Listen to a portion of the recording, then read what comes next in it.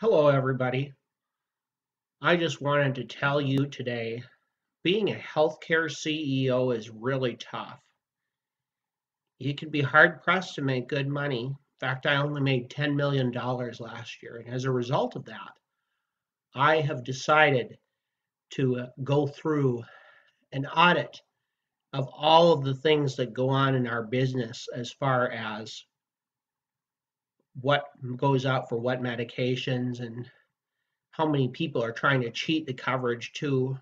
A lot of people they pay only $200 or $300 a month for coverage, and then they're trying to get out of those prescriptions too. Which, as you know, those prescriptions really, we got to be able to have good health care and have good research.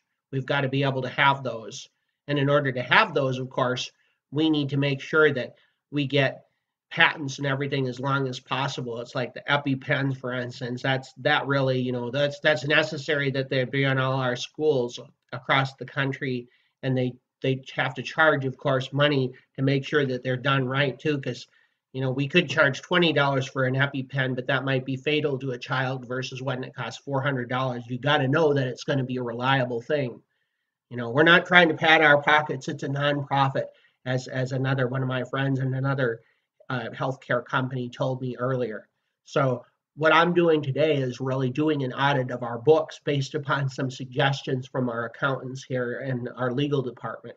So what I've seen is the biggest opportunity so far. I know the EpiPens is definitely one. We've got to increase the cost of that to make sure that it's safe for customers and their children, people who need them, and we've got to make sure they're in all of our schools so nobody dies too.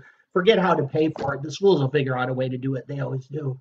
Now we just got to figure out how to get them in every school across the country, both public and private. In addition, I found that diabetes is really a good opportunity for us to really step up the quality of healthcare too. Insulin pumps, everybody should have insulin pumps. Everybody should be testing their blood sugars, as long as they can afford to pay for the coverage to, $200 or $300 a month. That's really, really important. And I also think cancer is a good opportunity. We've got to point money into research and development, but also be able to have the best quality drugs. And by the best quality drugs, we want the ones that really are going to be the highest price, because that will be the ones that absolutely can be guaranteed to work the best, as the ones with the highest cost too. So as you know, that's really important too. You get what you pay for. As my wife told me once, a $500,000 sports car is definitely better than one that costs $20,000. And we want to be able to afford like 20 of those or an armada of those if we absolutely can. So that is kind of where we're starting here. We also need to be able to get fair CEO pay, because as you know, CEOs are the most important aspect of the business too, in regulating that those high quality, highest price medications get out there, and that also we should be compensated fairly. As you look at the healthcare industry, myself, I haven't even made $10 million, but I need to be able to cover my 21,000 square foot house and our house for the winter when it gets too cold and we can't handle it anymore, and also our kids' houses and also our grandkids' houses and everything else that's out there too. I mean, it takes money to survive too, and we know how that goes to our customers want the very best in everything, and they are absolutely willing to pay for it.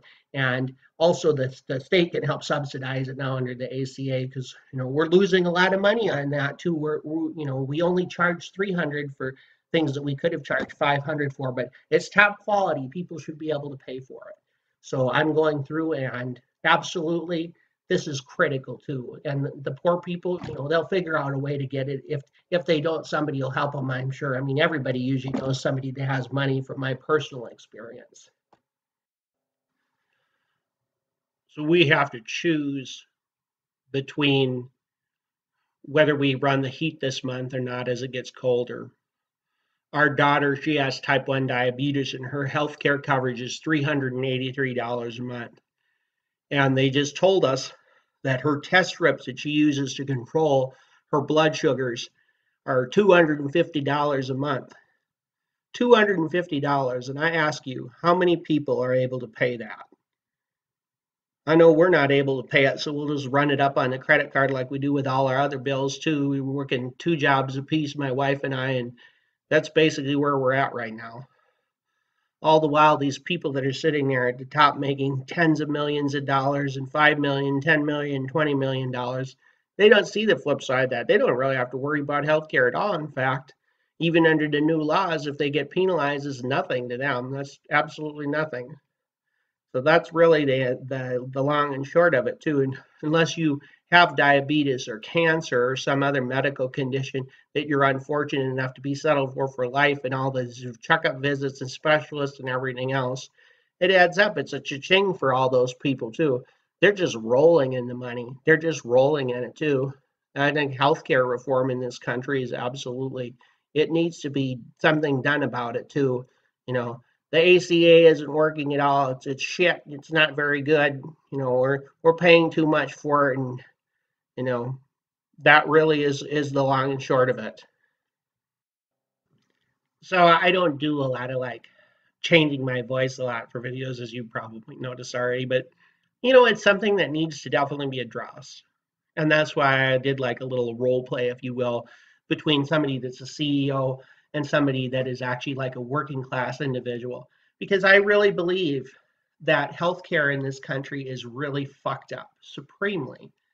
And the Affordable Care Act, it's not perfect. It's at least a system, but obviously, what's the incentive for people that are healthy to have insurance? There's got to be that risk pool in order for it to work, and there's got to be some sort of limitations. I know a lot of the companies here are saying that they're not making enough money. You can tell with how quickly they answer the phones at all these different places that I've talked to, and that others have talked to, and from their experience, that this is really a serious problem. $383 a month, that's what I pay. And there are a lot of people that pay even more than that are friends and family. And I think that is absolutely ridiculous, because how does somebody that is working, making not very much, unless you're super wealthy, how do you afford it? And really, I've always said that healthcare should not be something afforded to just the wealthy. I know people say, well, go out and work more, go out and get better education. That is easier said than done. There's not programs in place in this country to do that very easily. And I think it's very sick. I think it's sick and wrong. It made me want to puke today when I picked up my diabetic test strip prescription for $235. And it just it made me physically ill thinking about somebody that probably is working 2 or 3 jobs like that. That's not far-fetched at all, as people will probably tell you.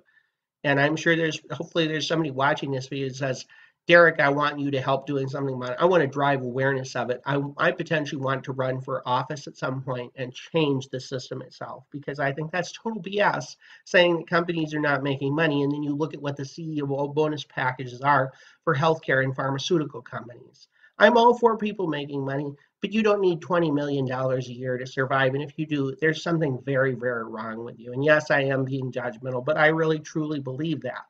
At a certain point, money is just basically you're wastefully spending it because you can, while other people are suffering. And I think that that is absolutely wrong, and it's despicable. It really is.